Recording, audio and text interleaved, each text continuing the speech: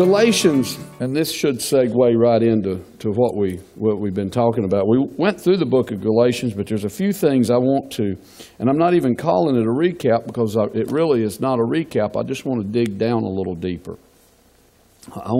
There's a few things I looked at back in the book, and I think, we need to hit this again for this reason. Faith comes by hearing, and hearing, amen, and then repetition is the motor of learning.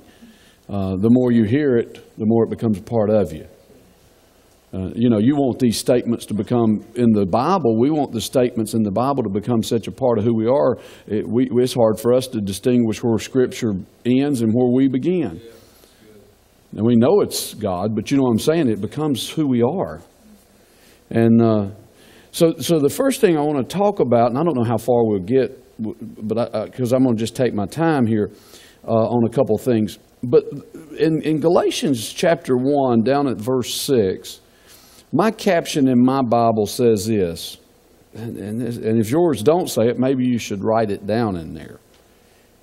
Only one gospel. There's only one gospel. There's only one.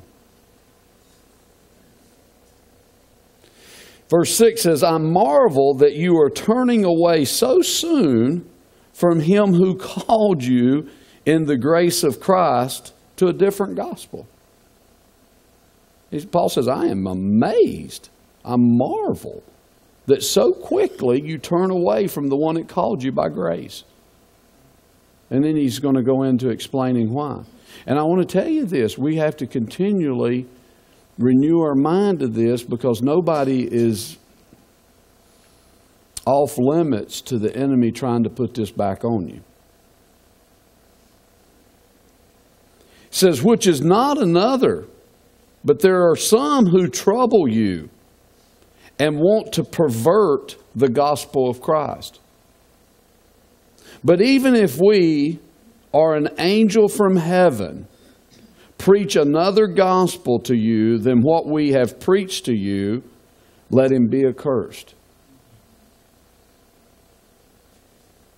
As we have said before, so now I say again, if anyone preaches any other gospel to you than what you have received, let him be accursed.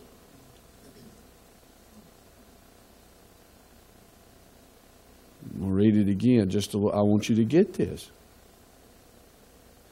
But if we or an angel from heaven preach any other gospel to you than what we have preached to you, let him be accursed. Wow. What's the other gospel? This is what's the wow. It's not so much wow that he said it. If you think about if he's saying let him be accursed, and then you think about some fanatic or some madman like Jim Jones, that cult guy, okay, that, it don't even come, you're like, well, that's, yeah, let him be accursed. But that's not what yeah, that's for sure. That's for sure. Cultish, I love this where he said even an angel of heaven. Did you know most religious cults say they were visited by an angel? What did Paul say over 2,000 years ago? He said, let them be accursed. It's not the gospel. And some people play around with this stuff like it's nothing. I've known people that play around with the Book of Mormons like it's just the Mormons. They're good people. I'm not denying they're good people, but this is another gospel. It's not the one I believe. But let's drill on down a little bit. What else is it? When you're preaching legalism, it's another gospel. Jesus plus anything is another gospel. And the Bible says, let them be accursed. That's strong words. Now, we're going to get some clarification in this. And if I can get out of my spirit what's in there, out of my mouth and into your ears and in your heart, we'll see a transformation in all of us. I don't know that I can do it. I'm asking the Holy Spirit to help me. I know, I'm just being totally honest here. I know what I want to say and I know what I need to say, but I don't know if I can get it out like I need to. I know what I believe. I know what's in there. Sometimes it's hard to articulate because you're dealing with something that is so precious and so valuable to people. Accursed is we kind of get that, they're cursed. Well, I think I just got it where you just grab a hold of it. When you're preaching or receiving or walking in any other gospel, you're going to fall under the curse.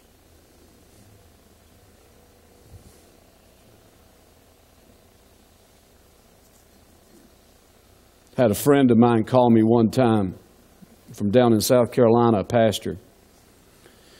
We were talking, and he'd been pretty legalistic about faith. The Holy Spirit said, go ahead and retract that and say it the way he said it. He'd been real legalistic about faith. Part of the confession police and all of that.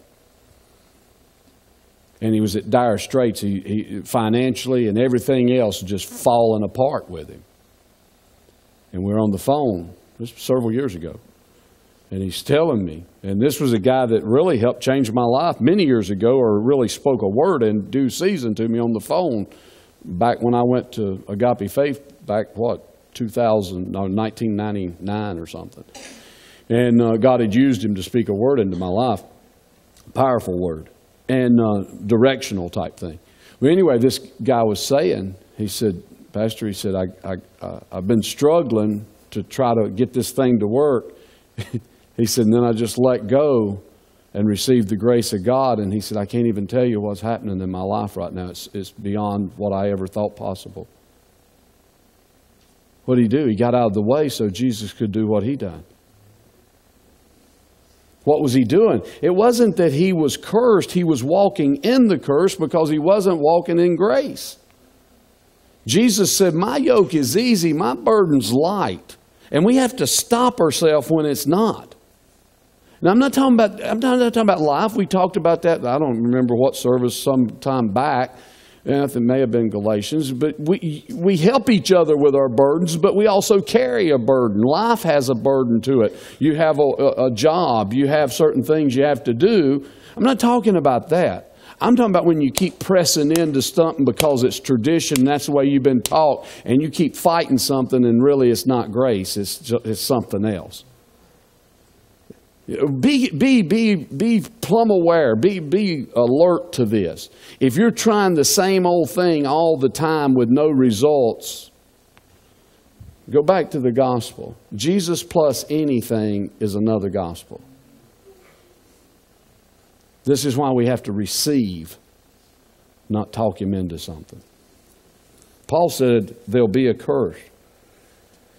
As we've said before, so I say again, if anyone preaches another gospel to you than what you have received, let him be accursed. Now, let's keep moving.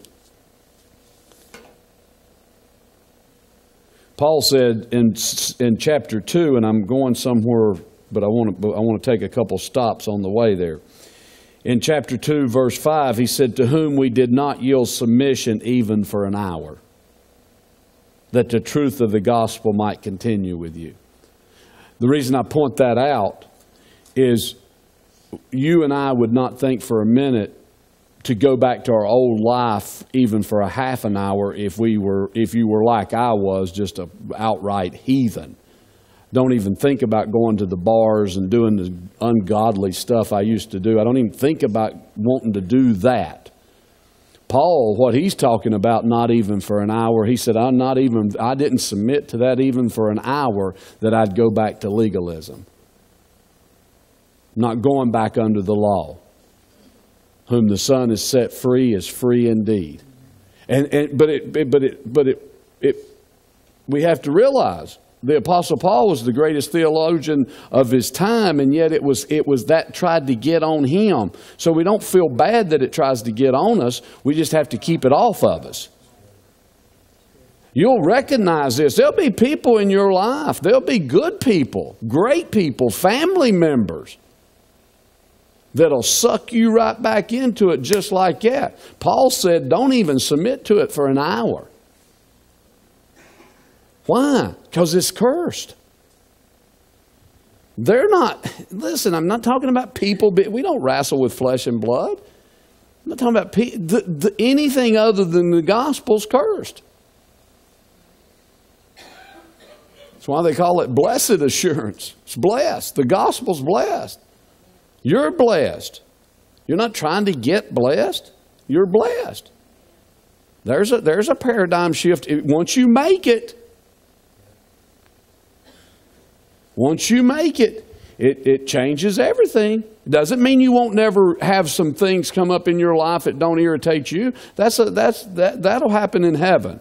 We still live in a cursed world, and occasionally we're not fully in the Spirit, or we're not fully engaged, and the cursed world may touch us. But listen, we just, not for an hour, we just go back to grace. Go back to being thankful. Paul said, I didn't even submit to it for an hour. Verse 20 of chapter 2 says this, I've been crucified with Christ. It is no longer I who live, but Christ lives in me. And the life which I now live in the flesh, I live by the good works I do. For he loved me, but I'm giving myself for him. Is that what your translation says? I wouldn't submit to that nonsense for a half an hour. Let's read it for real here. It said, but Christ lives in me, and the life which I now live in the flesh, I live by faith, everybody say by faith, in the Son of God who loved me and gave himself for me. I live by that principle. I don't live by what I do right or wrong. Should I do right? That's obvious. Go to James, not now, but he'll tell you all about that. But it's none of that living right is to try to get something from God or be right with God. I'm right with God because I accepted Jesus. The Apostle Paul said, I've been crucified with Christ. Nevertheless, it's not me that's living, it's Christ living in me. Now, when it's you no longer living, you won't get offended. You just won't. I didn't say they won't come, because the Bible says offense will come. It's a promise. It's a commitment. It'll happen to you. But you won't take it. Why? Because it's not you anymore. We all have, how many of you, let's say in the last 2 weeks, how many of you have had an opportunity to take an offense? Come on, don't lie. It's Wednesday night. You done weathered the storm to get here. I mean, you're the elect. I mean, you done went through the rains and the sleets to get here, the cold weather and everything. I could ask that question every 2 weeks. And I don't know that everybody's hand will go up, but a lot will. Why? Because the Bible said offense will come. But when you walk around like a dead man or a woman, you don't take them. The moment you take them, you start to die spiritually. You start to walk in the curse. Doesn't mean you're cursed. It means you stepped out of the blessing. Why? Because you can't receive what he's got. He didn't change anything. He's still pouring. David wasn't lying. He said, my cup runs over. God's always pouring. He's always speaking. It's just like your TV at home right now. It may be turned off. But I promise you, there's a signal there. All you got to do is turn it on. Well, guess what? God's always speaking. Always. He's always got something to say when we got our hearts open. He said, the day that you seek me with your whole heart, I'll be found. We've been crucified with Christ, and we live by the faith in the Son of God. What faith in the Son of God? Well, some of the stuff we've been talking about tonight. Number one, that he is the Son of God and he's the only way. It's amazing over my lifetime with Christ how many people I've met was still wrestling with some of that nonsense. And you say, how do you know they're wrestling with it? Well, just their conversation. You can locate people. You don't have to be that brilliant to locate where people's at when you hear them start talking. Well, yeah, but I know what you're saying, Pastor. There's only one gospel, but what about these people? And what about these people? And what about this person? And what about this situation? And what about that situation? And what they're really saying is, I don't know. And James said it this way. He said, let a wavering man think he get anything from God. No, the gospel's the gospel, and it's only one. And people say, well, that offends people. Well, they need to take that up with Jesus. We didn't invent the gospel. This thing that just happened, this tragedy in Texas. You see the spirit of Antichrist is just running rapid in the earth. Not just from the shooter, but from the backlash of the left and some of these liberals condemning prayer.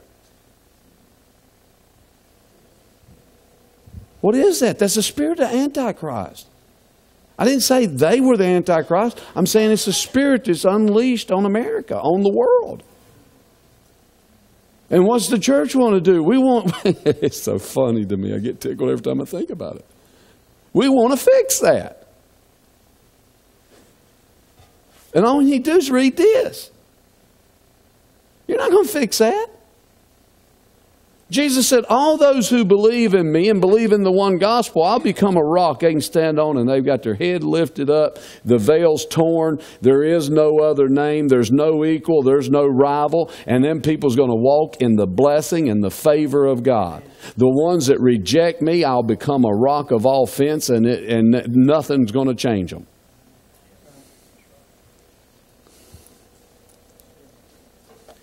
One gospel. And we live it by the faith in the Son of God. Verse 21, I love this. Man, this is powerful. I do not set aside the grace of God. For if righteousness come through the law, then Christ died in vain.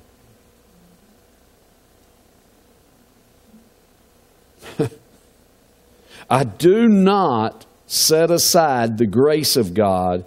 For if righteousness comes through the law, then Christ died in vain. What's the law? Anything you use to replace Christ. Jesus plus anything is the law. It's not faith. It's not grace. Oh, when we get a hold of grace, when we realize, as the Apostle Paul did, I am what I am. By the grace of God, not by, it's a powerful statement for any of us to make, but when you're the Apostle Paul, it's a huge statement. If you don't believe it, go to Philippians, not now, but read Philippians 2, where he talks about his resume. He beat a man. A Hebrew of Hebrews, of the tribe of Benjamin, circumcised the 8th day, taught at the feet of Gamaliel, as a Pharisee touching the law, blameless. And then he says, I am what I am by the grace of God. None of that accounted nothing but dung. And I don't have to tell you what dung is. He said, I count it all lost for the excellency of Christ. It's amazing, isn't it?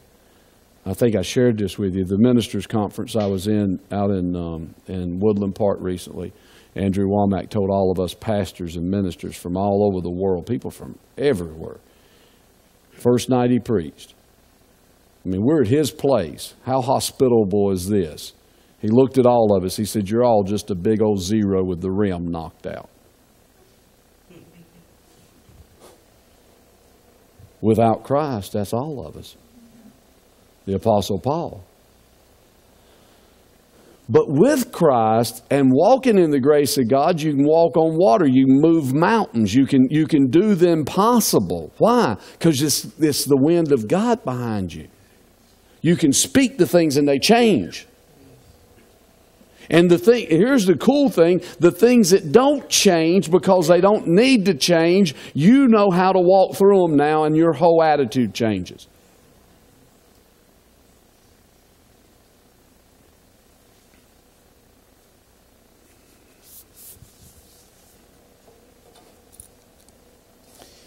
I do not set aside, everybody say this, I will not accept another gospel.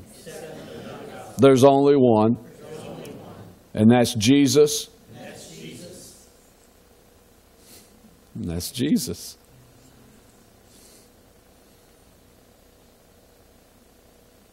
Jesus is the only gospel. It's the only religion. Why? Because it's the only one that doesn't put any merit on you. Every false religion in the world is about a man or about something somebody does. Now, there's a lot that's distorted the gospel, myself included, in the early years, that made it had to be more than just Christ, but it's not. Again, it doesn't mean we don't do more. You have to go to James and he'll break that down for you. But we do more. We live right. We live a righteous life, a holy life, not to obtain something, but we do it because we have obtained something. I've been translated. Now I'm being transformed. And I'll be continuing to be transformed till He comes.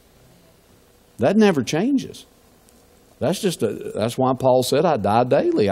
There's things that I'm learning. There's things that we're getting better at. That life is easier. The more we know about how to apply the principles of God, the easier our life gets.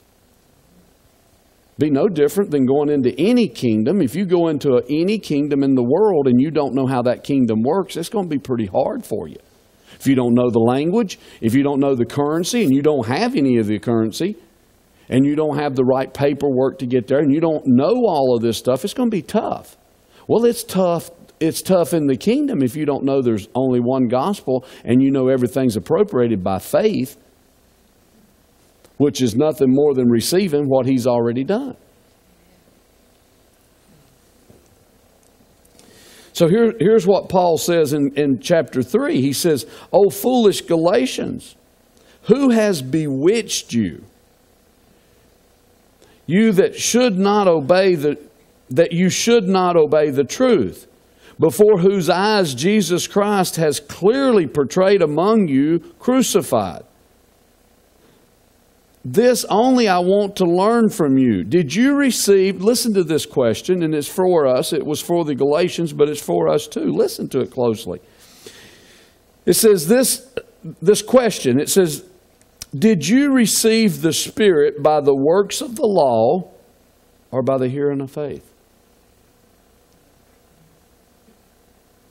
When you got saved, was it because you had done everything right and it just happened? Or did you do like everybody I've ever known that got saved? You realized you'd come to the end of yourself and you needed a Savior. Wasn't no law part of that. I was so rotten. I didn't even, and maybe not in here, but a lot of people, I was so rotten, it was still too good to be true gospel. Why? How could He save a wretch like me? Based on nothing I had done. Paul said, did you start out with the law or did you start out in the Spirit? Did you receive it by faith or did you work your way into it? Are you so foolish? Kenneth Wiest, no, I'm sorry. No, I was looking at that translation. Eugene Peters wrote the Message Bible. He said it this way: "Are you that crazy?" Are you that crazy? I was reading that translation earlier. I thought he's pretty serious. Paul said, "Are you so foolish, having begun in the Spirit, are you now being made perfect by the flesh?" You start out in the Spirit, but now are you being made perfect by the flesh? Is what you do what matters? No, we appropriate God's grace every day. Lord, I can't do this without you. And see, that's the way it is. You can't do it without Him, and He refuses to do it without you. It's a partnership. working hand in hand, side by side.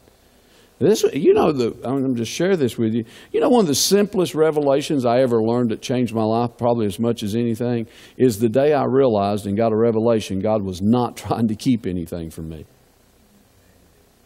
That was huge to me. Why? Because I grew up in a church where we begged God so much. I mean, I just thought He was like, here's two pictures I had of God. He was holding every blessing that I could ever see like this, and I had to talk Him into letting it go. The other God I seen was with a big old club just waiting for me to miss it so He could knock me out of the park.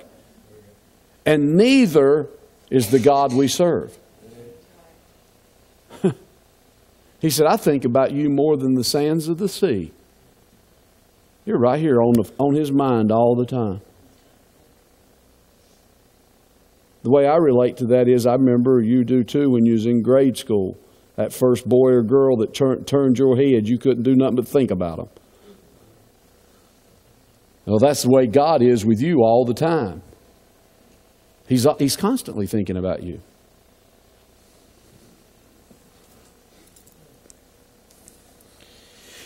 Have you suffered verse 4, so many things in vain, if indeed it was in vain?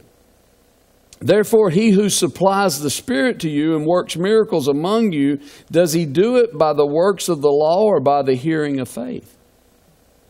Just as Abraham believed God, and it was accounted to him as righteousness. Abraham believed God. That's what was counted to him as righteousness. Therefore, know that only those who are of faith are sons of Abraham. I'm not trying to split hairs here. I'm not trying to... But, I mean, technically, when the world says we're all sons of Abraham, not according to Scripture. It's the ones that are of faith. Why? Because we brought ourselves into that covenant by accepting Christ. And that covenant is powerful. I want to talk to you before we got a few minutes here. Don't let me forget this, Pastor Ed. Remind me if I do about the covenant with Abraham.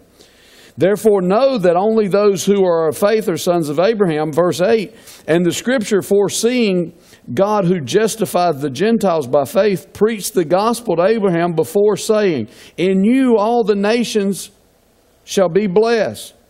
So then, those who are of faith are blessed by believing with believing Abraham.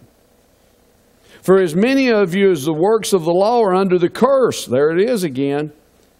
When you work the works of the law, when you try to perform and you make it a performance-based gospel, you walking in the curse. He said, my yoke's easy, my burden's light.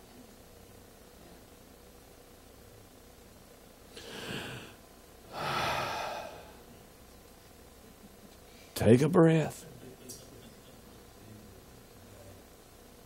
I have a reminder right on the other side of that door to breathe when I walk in here. What is it? It's our first time attender card. The 2 beach chairs sitting at the ocean. I remember when God gave us the revelation. Matter of fact, I was looking on while I was waiting on the guy to put in the internet today. I'm playing on the old desktop back there, just looking at some of the old files, and I seen the first file where we printed that card many years ago. But I remember, see, it wasn't about the card. I remember the revelation I got right then. The revelation was, that's the picture God wanted me to have of Him, sitting in a beach chair looking at the ocean rather than Mach 2 with my hair on fire wondering what was going to happen to my life. He's a good God. He wants good things for us.